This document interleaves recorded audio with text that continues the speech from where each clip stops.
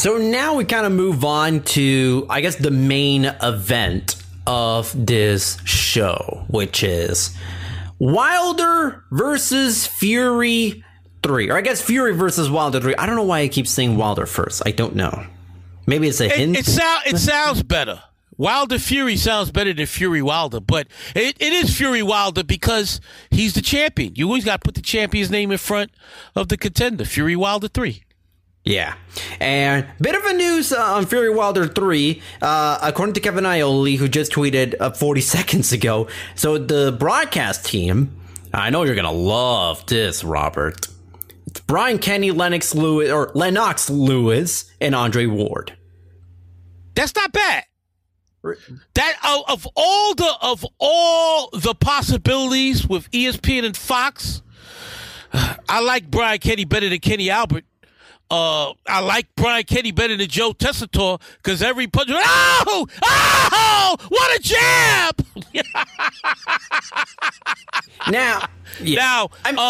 And Andre Ward is the best out of both networks' color commentators, and Lennox is going to let Andre do most of the talking. Lennox is not going to step on anybody's toes, and thank God it's not Joe Goosen, who I think is watching a different fight than the fight we watch at home, because I don't know what the fuck he's talking about 90% of the time. What is he looking at? So, considering the candidates, thank God Tim Bradley's not doing this fight, because he's such a shill for a top rank, and it would have been like, oh, no. You got Lennox is not biased towards anybody. Andre, very good color commentator who's not biased towards anybody. And Brian Kenny, who will call it down the line, and he won't be biased towards anybody. So that's the best three-man team they could come up with. Now, in my opinion, to be honest with you, it should have been if they could have found a way, but he's training, so it couldn't have happened. Sean Porter, Andre Ward, and Brian Kenny. Because Sean Porter and Brian Kenny work so well together, but he's training to fight Terrence Crawford. I don't think that's a possibility. Now, I don't know if the international broadcasting is going to be the same as the rematch, but the international English broadcast was Ray Flores and Christina Poncher. Oh, that's a great look. That's a much better. You know what? That's a much better broadcast. Well, you see, I'm watching this shit illegally, so I could get that stream, and if I could find Flores and Christina, then I'm set because they have no bias. They know a left hook from a right cross. They know the game. They're students of the sport. So yeah. In fact, it's funny because if you look back on YouTube, the official re-airing of the rematch, they go with the international feed, so you actually get to watch the fight with Christina and Ray calling it. Yeah, I don't even remember who called the second rematch. The second fight was on Fox and ESPN, or was it Showtime and ESPN? What was that? The second fight, who handled the pay-per-view? Was it Showtime or Fox? I think it was both. No, I'm sorry. I think you meant Fox and ESPN. No, that was Fox. Fox has been handling the entire Wilder Fury. Okay, all right. Actually, no. I think the first one, Showtime. The first one was Showtime. Yes. First time was Showtime. Second time Fox handled it. Because I remember Morrow lost his fucking mind when Tyson Fury rose like the Undertaker. He was having a WrestleMania flashback. So Fury Wilder 3. I gotta be honest with you. For a long time, especially after in the 12 months after the second fight, I'd have said Fury's gonna win the third fight. But now I'm not so sure anymore. There's a couple of things you have to consider now versus what I had available to look at in the spring of in the spring of 2020. Mark Breland, for better or worse, is no longer Deontay Wilder's trainer. It's Malik Scott. Wilder has had more than a year and a half to process and get past the loss to Tyson Fury. Also, Carlos, to piggyback on what you just said, the physical damage he suffered at the hands of Tyson Fury, he has to have fully recovered by then. Go ahead, continue. I just wanted to add that. Go ahead, continue. That's another good point. Yeah. Fury is coming off a bout with COVID. And we've seen this time and time again. How many fighters in their first fight back coming out of COVID? How many? I don't know the percentage, but as far as the notable fighters, but Carlos, real quick, those guys you talk about were hospitalized. I believe if we're to believe that he actually had COVID, that it was non-symptomatic. There's a huge difference. Yes, but I think it's. I believe that I think it'll still play some role, even as a minuscule role. Still, because these other guys. Povetkin was in a fucking hospital for 2-3 weeks. Mm-hmm. It's a huge difference. He was asymptomatic, so I don't. If he had the COVID, and I don't believe he did, but that's my own personal belief. But go ahead, Carlos. I'm not going to interrupt you anymore. Go ahead, continue. No, it's.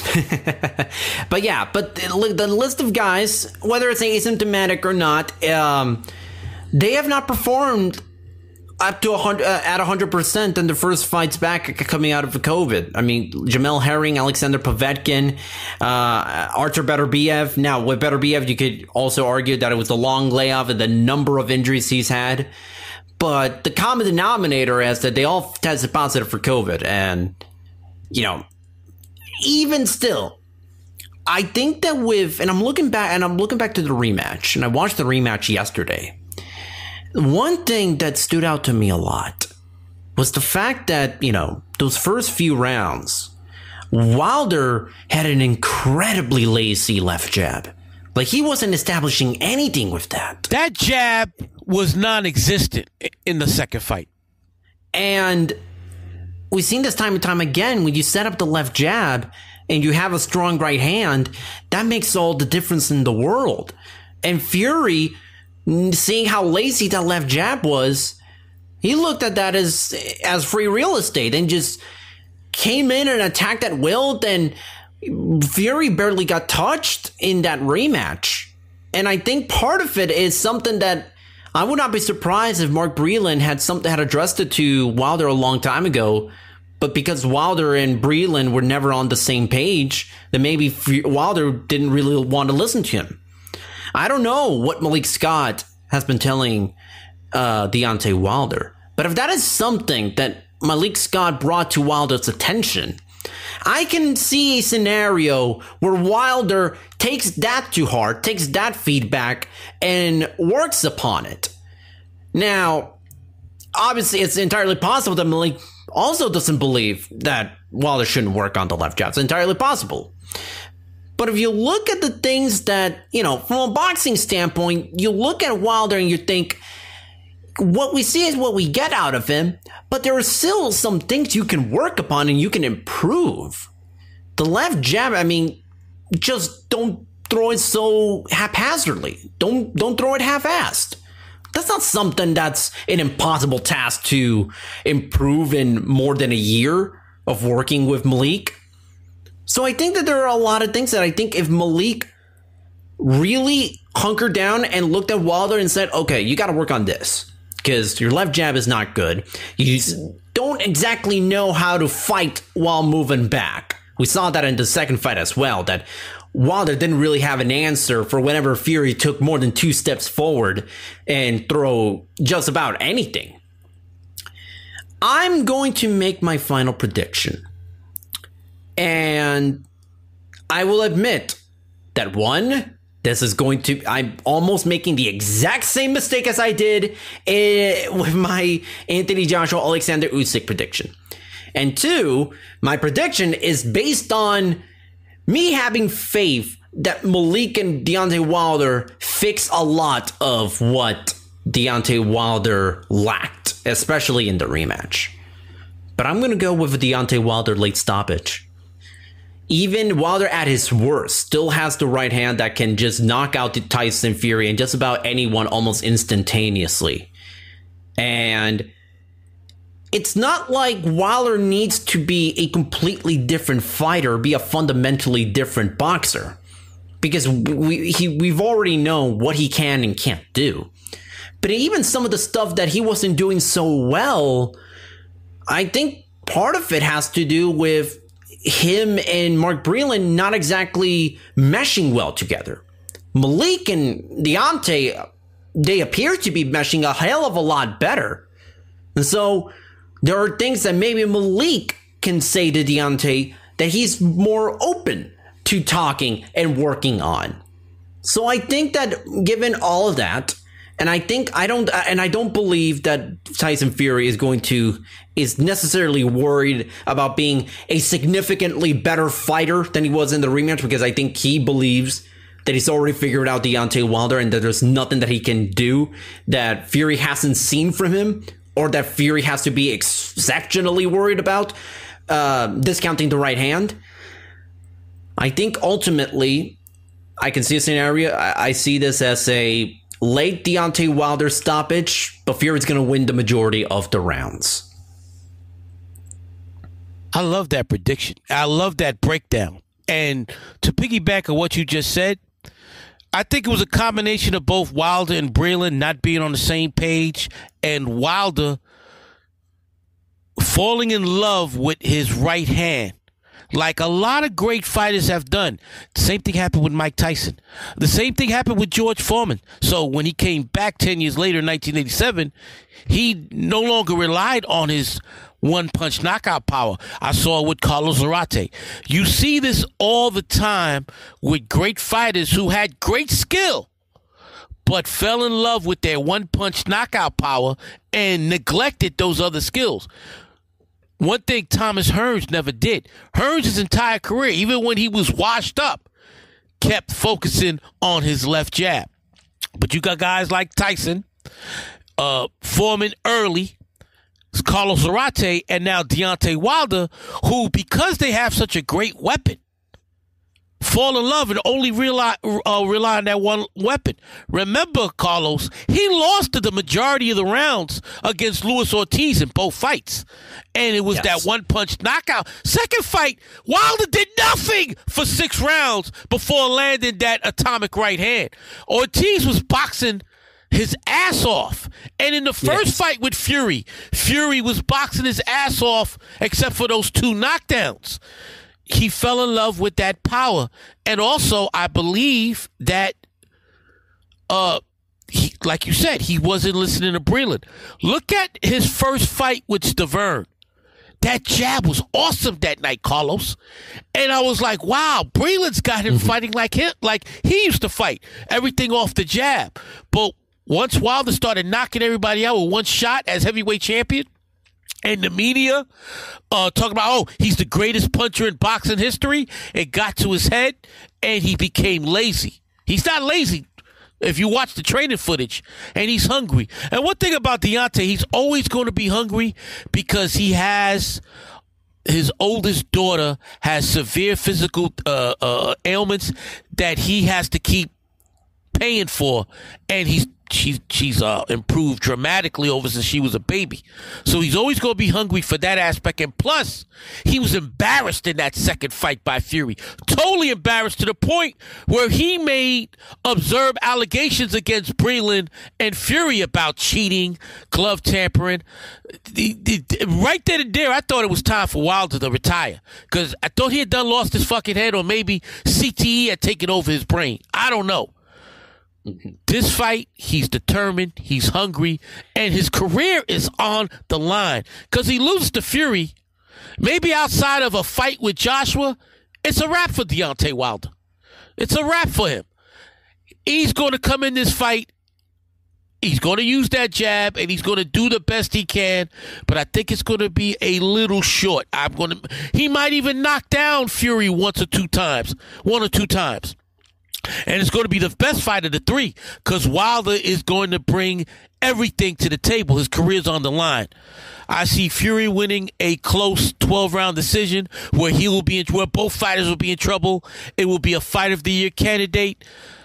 I hope you're right about the late Wilder knockout, because I always root for Wilder, because I love when a man midstream, he was a basketball player or a football player, I forgot, in high school. Football player. Had an injury and was driving a Coca-Cola truck, but still that wasn't enough to take care of his daughter, and decided, all right, I'm going to take up boxing. The man won a bronze medal. I think he had less than a year of real fight, of amateur experience, when he won an Olympic bronze medal. How difficult is that? Right? And then he's had a tremendous professional career, and I don't give a damn what the critics say. He's a first ballot Hall of Famer, win or lose Saturday night. So I always root for Wilder because of what he's done for his daughter. A lot of dudes, and I hate to say this, but it's true, a lot of dudes would have been like, damn, well, what baby, what you want me to do? I only make such and such amount. I don't know, go to welfare. Try to get Medicaid. No, he took it and he did whatever he could, and he's made millions. And you see the improvement of his daughter, because 99 times out of 100, somebody like his daughter would not look the way she looks right now. I hope you're right. But man, Fury is such a tricky fighter, and he's going to find a way to, and he's got great recovery powers. And I can't stand Fury. I think he's a piece of shit, but he wins by 12-round decision to hopefully set up a Usyk Fury fight sometime next year. And by the way, Carlos, imagine if Wilder does win. Imagine Wilder wins, Usyk beats Joshua in a rematch. That's your biggest fight of 2022, not anything else. Yeah, I would agree. I know some people don't like to admit that, but yeah, that is true. Imagine that fight. That fight will sell out a stadium in the United States. If they put that in the United States, that would be a tremendous, tremendous fight, because you saw Usyk took those right hands from Joshua. I don't know if he could take those same type of right hands from Wilder. So we'll see. Man, I'm rooting for Wilder. My heart is with Wilder, but my mind tells me, Robert, you've seen this over and over again, and it's very hard in the history of boxing when a guy gets so totally dominant and beaten like that in the first fight that they come back and win the second fight. Historically, it's been very, very shaky. It's happened, but more often than not, many more times than not, the guy wins the fight. But it'll be a tougher fight. It's going to be very competitive. And Carlos, everything you said, you hit the nail on the head.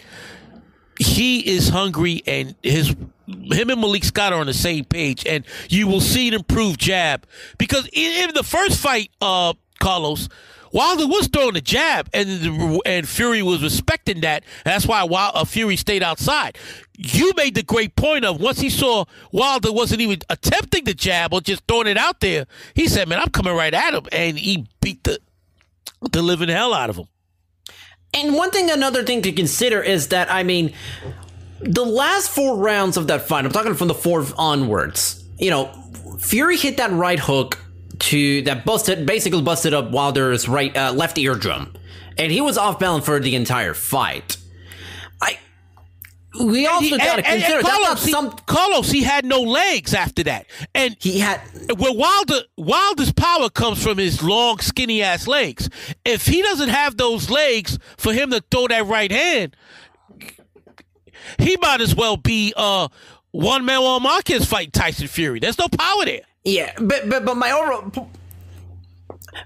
point is that that's not a circumstance that you can reliably depend upon, fight in and fight out. There's a minuscule chance Fury throws that same right hook with the same result of Wilder just completely being out of it for the remainder of the fight. So I do think that to a certain extent, had that punch not completely discombobulated Wilder, I do think we probably may have seen a more competitive fight. Yes, but by that point, Fury was dominating. He was still dominating even before that. But I do think that Wilder would have been much more dangerous had that not happened. Yeah, because we've seen, and even in that fight, and we've seen Wilder in that fight and his first fight with Ortiz. Wilder has a tremendous chin. He was hurt. Some people were surprised that Wilder wasn't stopped in that first Ortiz fight. Well, Ortiz blew it because he started headhunting. Had he gone to the body, he would have knocked out Wilder. Wilder was on death's doorknob, all right? And Ortiz got excited, I understand, but you know what? Lewis, at the time of the fight, I think you were 54, 55 years old. You've been fighting for years. You know that when you get a guy hurt, you got to go to the body. Oh, man. Oh, shout out to Luis Ortiz. I want to see him in with another fighter. Please, put him in with he's such a good fighter, but nobody fights this guy. Yeah, man. You know what I would actually like to see Ortiz up against next? I would actually like to see him go up against Joe Joyce. That would be a great fight. It'd be a great learning fight for Joyce because he'd have to outbox a gifted boxer.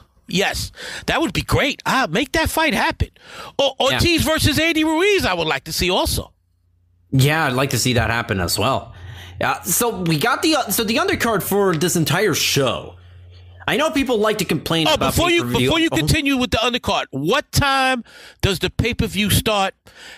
And matter of fact, you got you got the floor. What are the ESPN Fox undercard fights that are being shown on network television and the entire pay-per-view? What time and what time approximately does the main event begin? Okay, so the pay-per-view itself is going to be on ESPN Plus and Fox. So that is going to be that's going to start at 9 p.m. Eastern. And the pay-per-view, I'm going to go basically from the top to the bottom. It goes like this. It's going to be, the pay-per-view card is Tyson Fury versus Deontay Wilder, Adam Konietzki versus Robert Helenius, Jared Anderson versus I'm trying to load up the card here. It's not loading up for some reason. Jared Anderson versus Vladimir Tereshkin, and Efe Ajagba versus Frank Sanchez. Which I think it's not a bad quartet of fights. Hey, Jared is getting his first semi-test. I wouldn't call it a real test. Jared, for all you guys that have been listening to our show since day one, both Carlos and I are very high on. We both believe he could be the future of the heavyweight division. That Ajagba Sanchez fight, very intriguing. Ajagba coming off his knockout of the year contender in his last fight, and Frank Sanchez has been lazy. So, and both fighters have been lazy from time to time. So I'm hoping both fighters bring out the best in this fight. And Adam's career is on the line with this fight. Yes. Robert Helenius is a very dangerous fighter, and I think Konietzki needs to be better and more patient in the rematch than he was after dropping Robert Helenius in the first time around. His career is on the line because if he doesn't win this fight, then he's just a stepping stone. Matter of fact, he gets a stepping stone with an audience in Brooklyn. I could see the loser of that fight fighting Frank Sanchez, Jared Anderson, or Efe.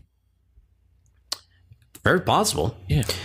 The prelim fights on TV, it's going to start at 7 p.m. Eastern, and they will air on ESPN2, ESPN Deportes, Fox Sports 1, Fox Deportes, and simulcast on ESPN Plus. Only 2 fights on that portion of the card. Edgar Berlanga versus Marcelo Coceres and Julian Williams versus Vladimir Hernandez. I'm glad J-Rock is back in the ring, and the reason they only have 2 fights is because they want to make sure that they don't bleed into the pay-per-view, right? Into the pay-per-view telecast. Yeah. And because we know Fox and ESPN love to talk in between fights. We're watching to hear Mark Kriegel and what's the dude that what's homeboy's name? Keith Thurman. We want to hear Keith Thurman and Mark Kriegel talk their nonsense for a half hour. Yeah, right. It's an interesting test for Edgar Berlanga. Marcelo Coceres is for those of you who don't remember, he was the guy who really made it a competitive fight against Billy Joe Saunders on the undercard of one of the Paul brothers versus KSI. I can't remember which one. I think it was Logan. And Coceres, it was a combination of Coceres being a lot better than what some people had anticipated on paper, and two, just Billy Joe Saunders just wetting the bed for 10 rounds before ultimately stopping Coceres. So Billy Joe didn't even show up that night. He acted like he had won the fight before the fight started, and he was surprised at how tough this guy was. This guy's tough. He'll give Berlanga some rounds.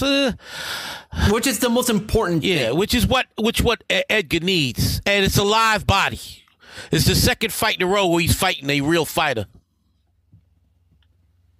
Julian Williams, Vladimir Hernandez. I know some people are just not high on this fight, but... Yeah, but J-Rock hasn't fought in a long time, so he's got to get... And not just that.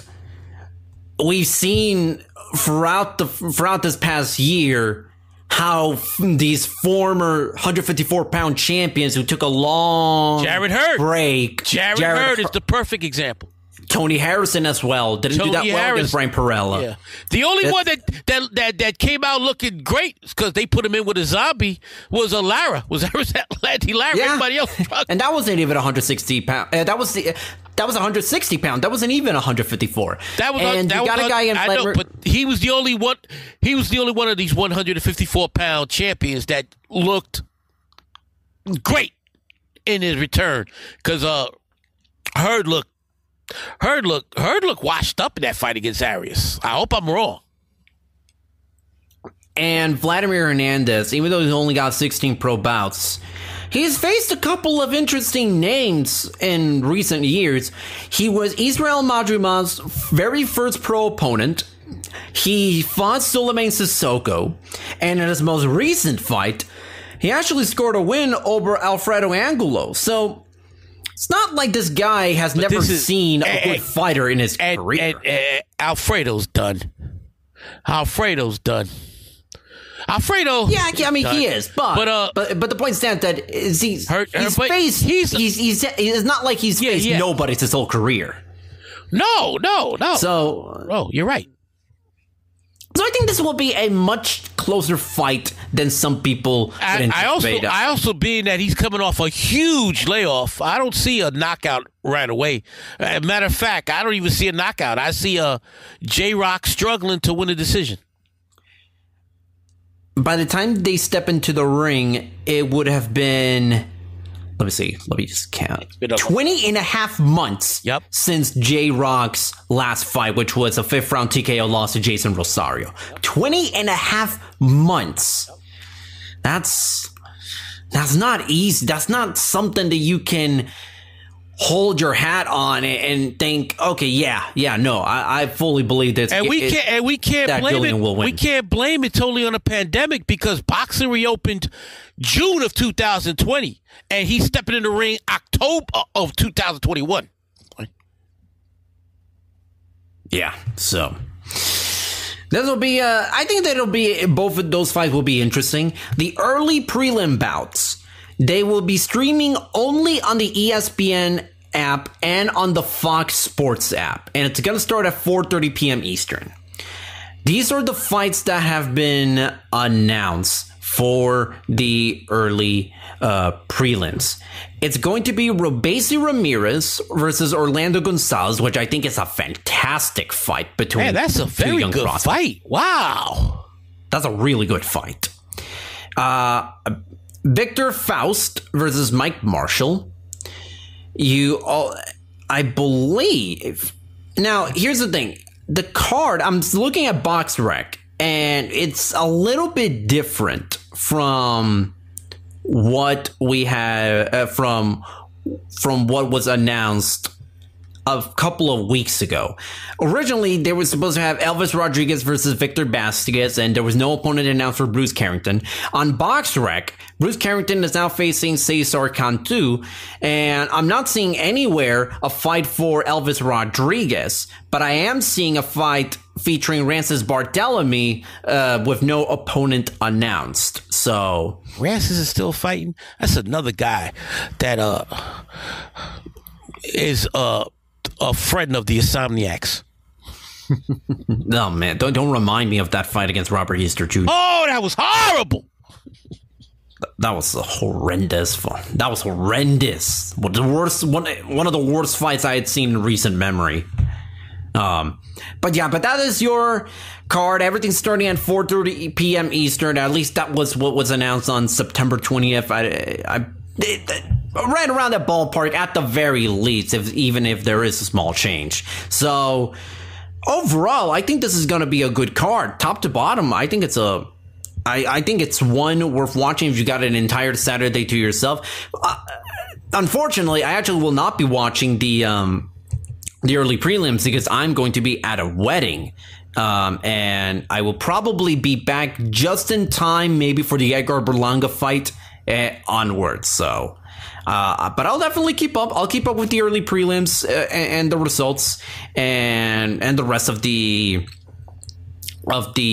card. And overall, Carlos is going to be at the reception with his iPad out watching the prelims. God, I wish I had an iPad that worked these days. I only got my iPhone, which, I mean, that's going to be good enough for me. I'm used to watching. I can see you sitting down at a table at the reception watching the prelims. Hey, quick story. Yeah, you know what? That does sound a lot like me. My parents were married September 10th, 1966. All right. And my mother always used to talk about this and throw it in my father's face. They got married.